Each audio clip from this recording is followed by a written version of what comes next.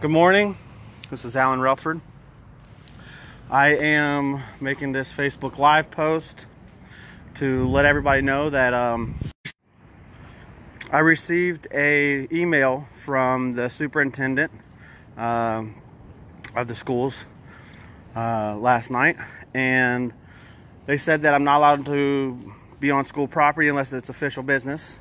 Here in just a moment, I'll be going in to request records of my daughter, and they said they'll either have me arrested or escorted off school property. I see the school resource officer is watching me. They're probably going to come out here in just a second and ask what I'm doing on school property.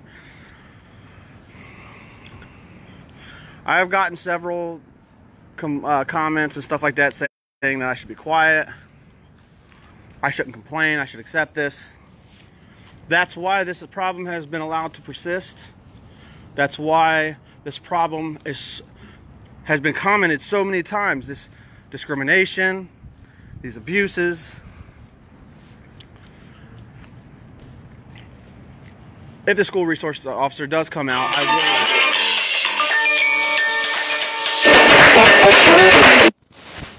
I just got a call from the school. I just declined it.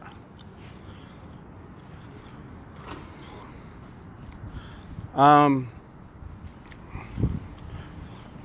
going to stand across the street and I'm going to yell today. I'm going to yell that my daughter does not need to shut up. My daughter does not suck. Her disabilities don't make her suck. Small-minded thinking like that is what sucks. I will be going to the district today, and I will be adding a new discrimination case against the superintendent for trying to silence me. They told me I have to wait off school property. I don't care if I look a fool. I really don't. I thought about this last night. I don't care if I look like a fool. I don't care if it's just me out here standing in the cold, because that's what they said I had to do if I wanted to get my daughter's voice heard. I don't care because without me, they're staring at me right now through the window of the conference room next to the office.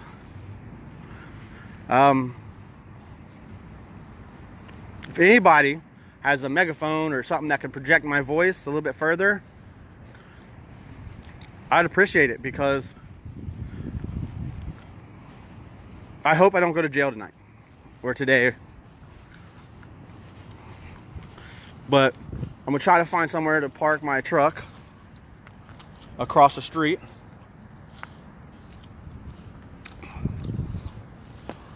People seem to forget that we have our civil rights for a reason, to prevent things like this happening, to not be silenced.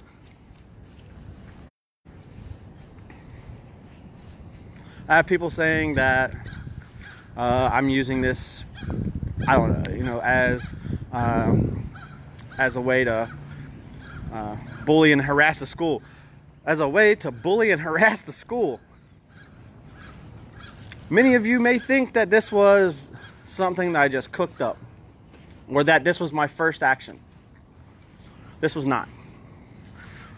My first action was August 8th. August 8th, I made my first formal complaint with no action, or limited action, limited response. And then almost every week after, a new circumstance happened that I had to complain on. Not just little things. My daughter being kicked out of practices. Things like that. I love my daughter. I love my daughter more than anything. I love being a parent. I love being a parent to my daughter.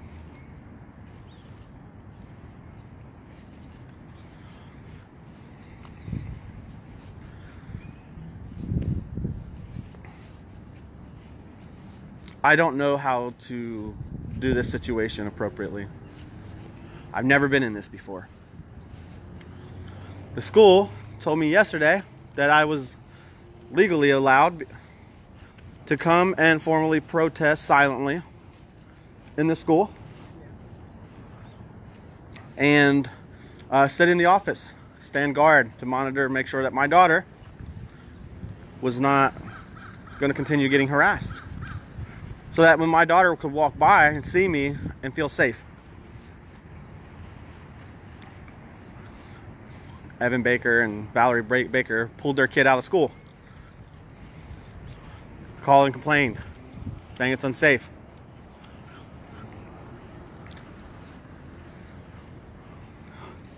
I'm sure there was probably a few others, I don't know. But them I know for sure. She demanded that I give her an answer to why I was doing this. I offered an answer in the form of a 7,200 word statement and timeline of events.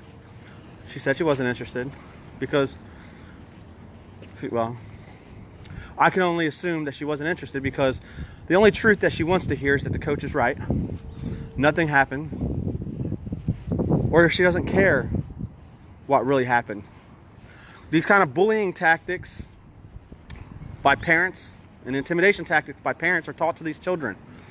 And they wonder why these children come to school and bully and harass other children into committing suicide, into doing things like the Parkland shooter. These kids feel helpless with nowhere to turn because administration is silencing them.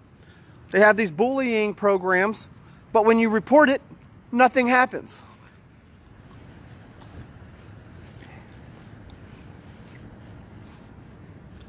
It is sick, and it is time to make them stand accountable.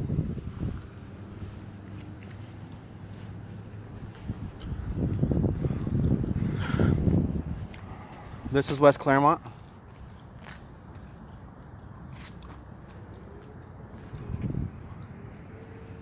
Middle School, yeah.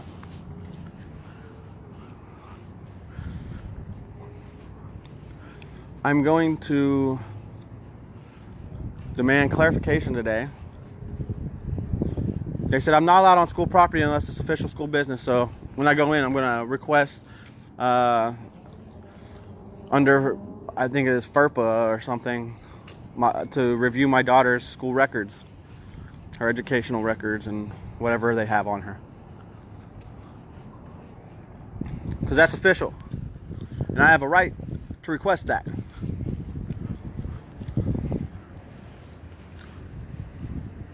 Again, if anybody has something to help me project my voice, I would love to use it to stand across the street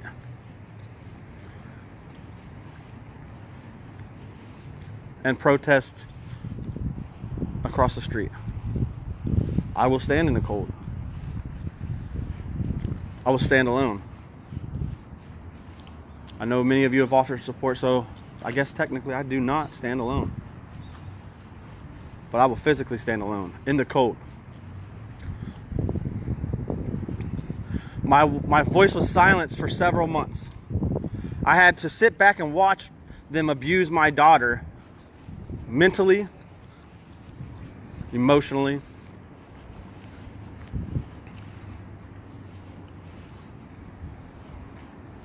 I can't no more. I can't. I can't allow that. As a parent, I can't allow that. I will not accept that. I refuse to accept that. And how dare you, any of you, to tell me I should accept that?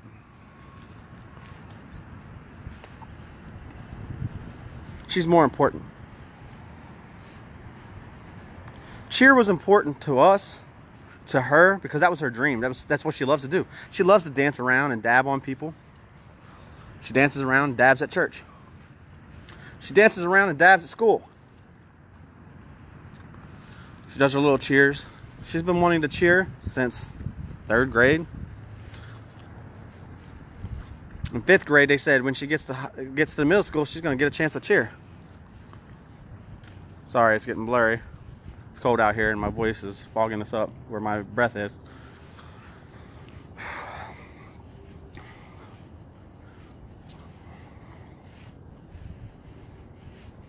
How dare them to try to extinguish the light that is my daughter. How dare them attempt to silence her and to silence me and think that's okay. How dare them tell her she's on the team. How dare them let the coaches come to them and say that they didn't want to work with a disabled little girl because they had never before. And they weren't comfortable with it. How dare them? This was something that was going to be a goal that should have been set in her IEP meeting in 6th grade, but was left out because they thought it was something that needed to be dealt with at 7th grade. They didn't know at that time that, or according to them, they didn't know at that time that it was chosen at in 6th grade for the 7th grade. But it was discussed. Lauren Myers knows that my daughter wanted to cheer and that she asked from the beginning of the year to the end of the year, when can she try out? If my daughter would have been allowed to try out back in last May or April or whenever they had it, and she didn't make the team, I would have been sad a little bit, but I would have explained to her why she didn't make the team. Excuse me. Why she didn't make the team. And would have looked for something else for her to get involved in.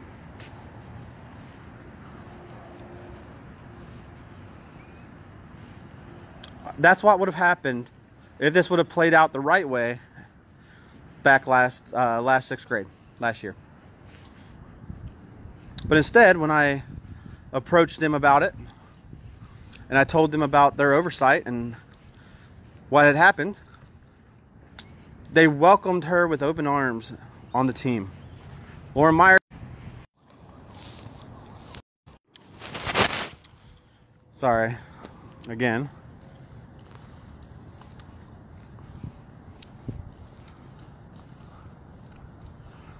Good morning, Jody. Good morning.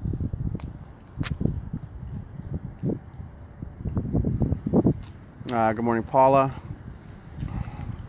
So Amanda, Marty. So what had happened, and they apologized to this, but last year, somehow, my daughter's contact information, my phone number, email address, even her emergency contact disappeared from the school records. After I found out that she wasn't on cheer, they told me, they said, well, it was in the y'all call. I said, well, I didn't get it. They went back and looked to make sure that they had my information, and it wasn't there. I had to update my information at that time.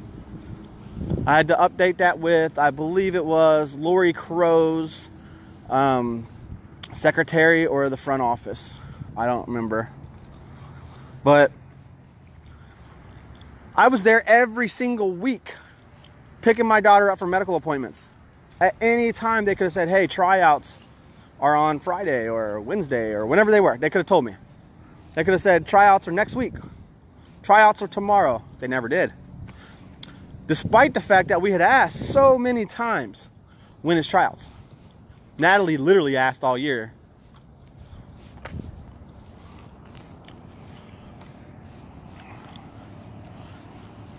I'm afraid that I'll end up in jail over this because I am speaking out.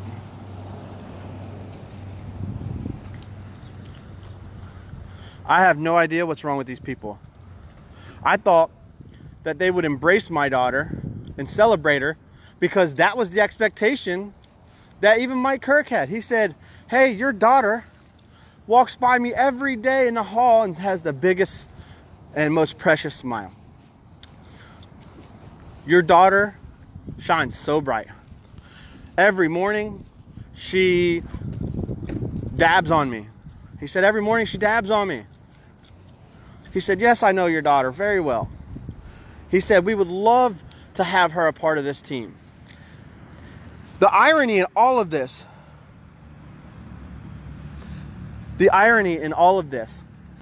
is at that meeting on May 15th, when Mike Kirk officially let her join the team, he had such glowing recommendations of Coach Laura and Coach Brittany.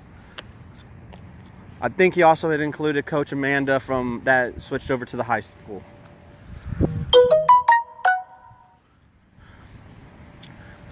He told me how professionally these women were. He told me how wonderful they were and how well they knew their thing, and how welcoming and embracing that they were going to be of my daughter. This is after he told me he spoke to him. He told me that this was very positive and that this was an opportunity for everybody involved to show some school spirit.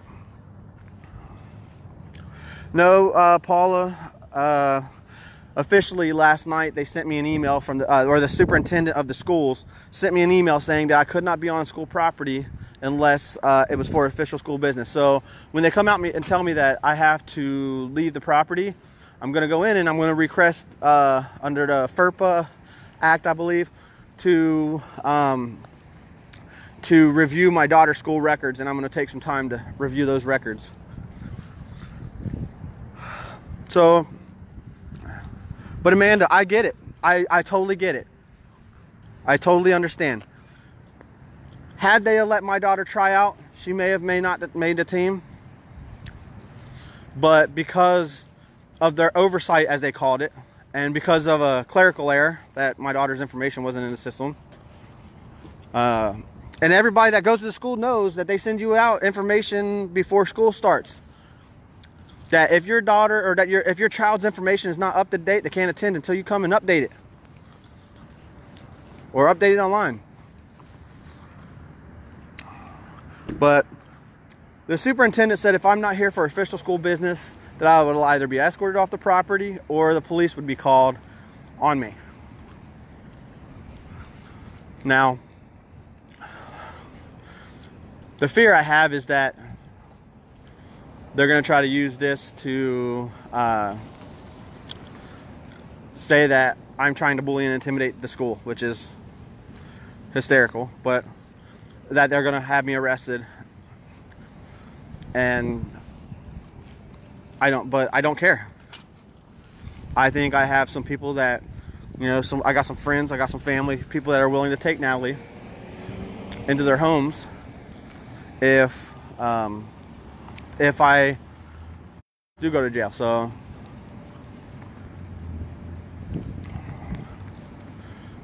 this should have never been allowed to happen.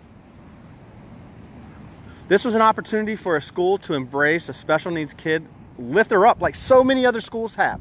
So many other schools have been in this situation, and they have surrounded these special needs children, and they have showered them with love and acceptance and inclusion, and they've celebrated these children. Why not West Clermont?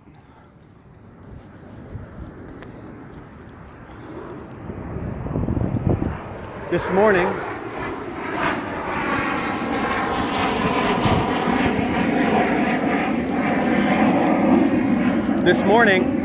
sorry, that was an airplane going by.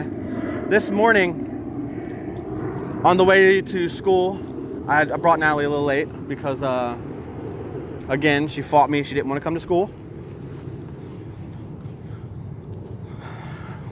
She keeps showing me that people are deleting her on social media. And that's fine, because those weren't obviously her friends anyways. They're draining the swamp. But on the way to school this morning, I'm in my truck, and my radio doesn't work very well right now because the antenna, some antenna adapter piece is loose, so my radio cuts on and off. I have to go get it fixed. But for a brief moment, maybe 5 to 7 seconds, the radio worked, and Katy Perry's Firework came on, and I was like, wow. I prayed on this yesterday. I literally prayed about this yesterday. I prayed to know what to do in this situation, because I don't know. I did not know then. I prayed to know. And all last night, I even emailed and spoke with some of my friends and said, hey, I haven't gotten a response. I don't know what to do. Heavenly Father has not given me a response yet. And I'm in my truck this morning. I pump my gas. I get in. And for a few brief seconds, my radio works and Firework comes on by Katy Perry. And then cuts right back off. I'm like, wow, if that isn't an answer, then what the heck is, right? West Clermont has been able to silence people for so long. From my understanding, they did it as Glen Estee and Amelia schools, in their middle schools and their high schools. From my understanding, they have been doing it since West Clermont merged. This is a pattern of misconduct by this district. A pattern of misconduct aimed at the most vulnerable children and the most vulnerable families. They have anti-bullying sessions with these kids and programs. But what good does that do when it's the staff, the principal, the athletic director, the coaches that are doing it? What good is having a program, an anti-bullying program, when they're facilitating the bullying? Several times people have said, my child's been bullied, and the school does nothing. The kids continue to get bullied.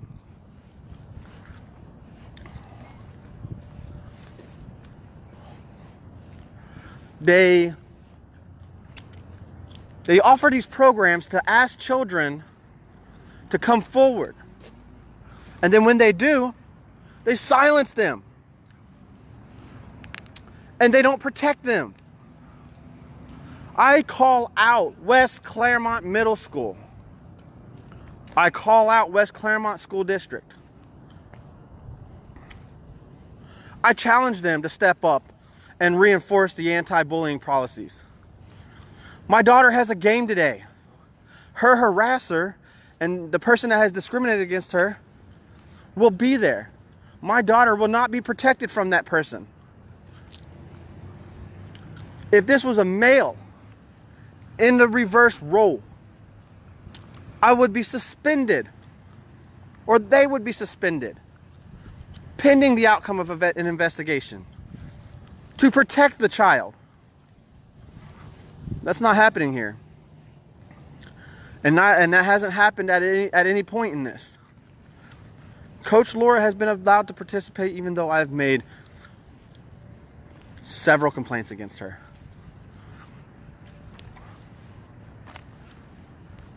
I am not a pervert because I support my daughter and I support her goals and her dreams. I am not a pervert because I go and I watch my daughter at her games. And I sat in support of her team. I sat in support of West Clermont.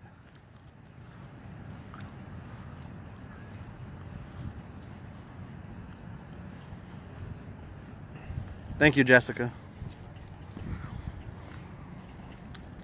Hello, Katie. Hey, Shannon.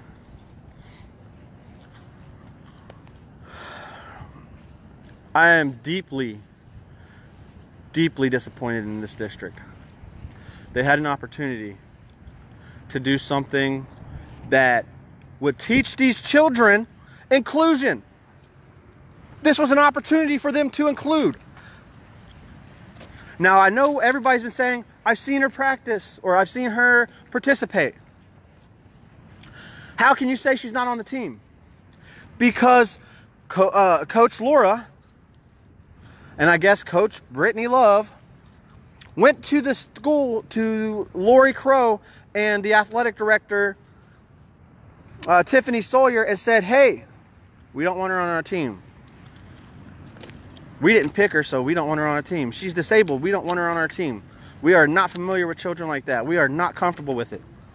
You don't get to say that. That is discrimination. You are using my daughter's disability to not include her. They said, it's for her own safety. Well, if it's not safe for her, then it's not safe for any kid. Ban the program. Now, I really don't advocate for banning cheer because I think the cheer program was good. I think these girls were doing something wonderful. I don't think every single girl was mean to my daughter. It's coming to light that some of those girls were calling my daughter disgusting, maybe, and saying that her drool made them slip on mats. Sweat makes you slip too. Pretty sure that those workouts made you guys sweat, and I bet some of that sweat got on those mats.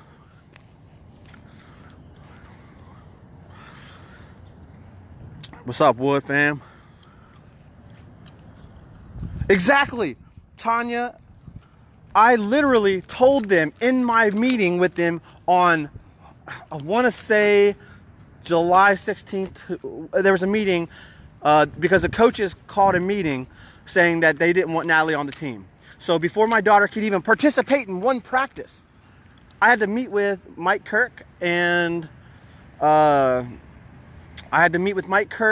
Tiffany Sawyer, and Lori Crow.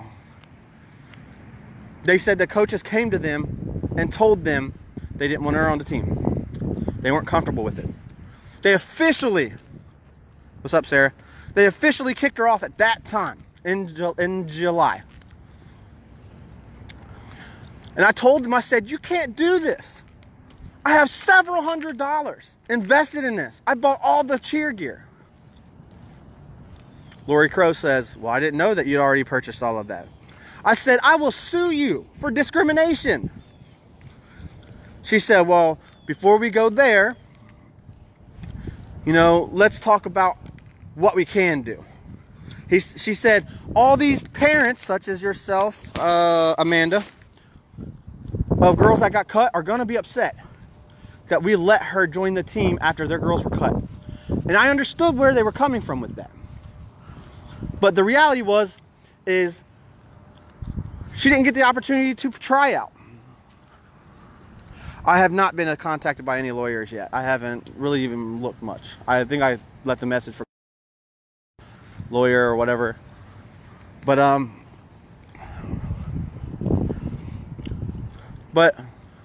the reality was she was accepted onto the team officially. She did the final forms for basketball and football cheer because she was accepted onto the team for those.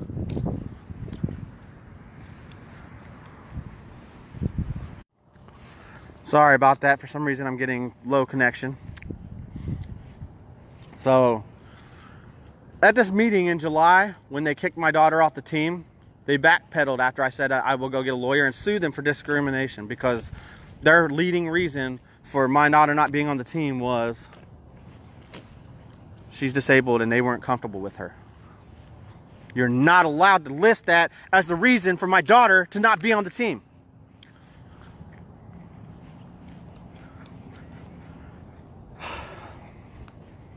I'm so broken over this.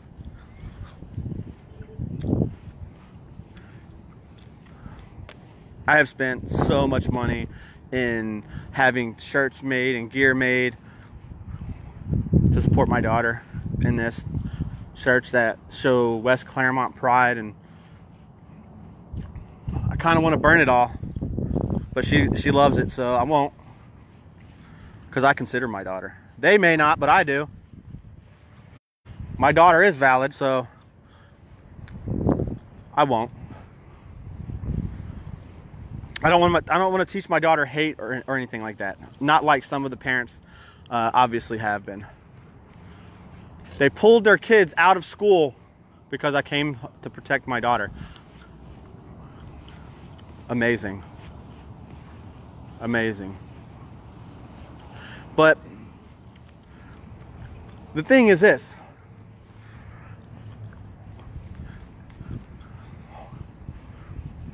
If you have a question that I have not answered,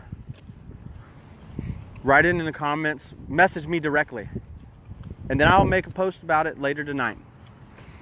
If you are struggling with understanding how it got this way, I will give you that answer in a post tonight.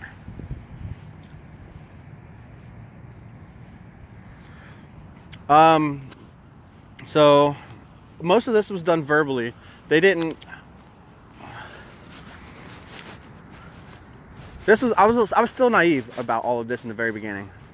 It wasn't towards the end that I realized that I had to record them, because it wasn't towards the end that they started saying that I was a liar and forgetting that they had said certain things. I've called them out in meetings. You are a liar. This is what you told me last time.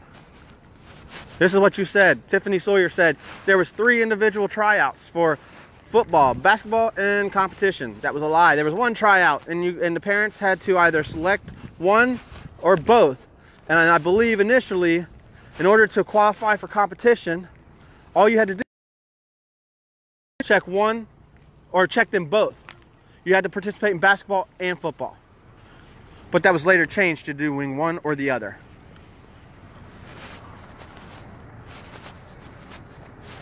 Cheerleaders were yelled at when they tried to help my daughter in practice.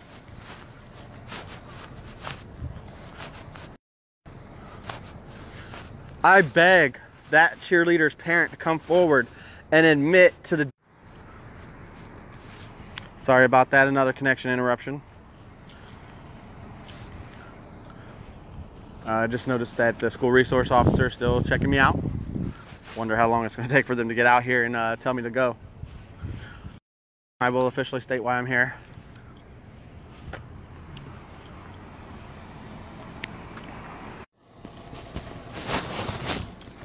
Wow, man, what's up with this connection, Sprint?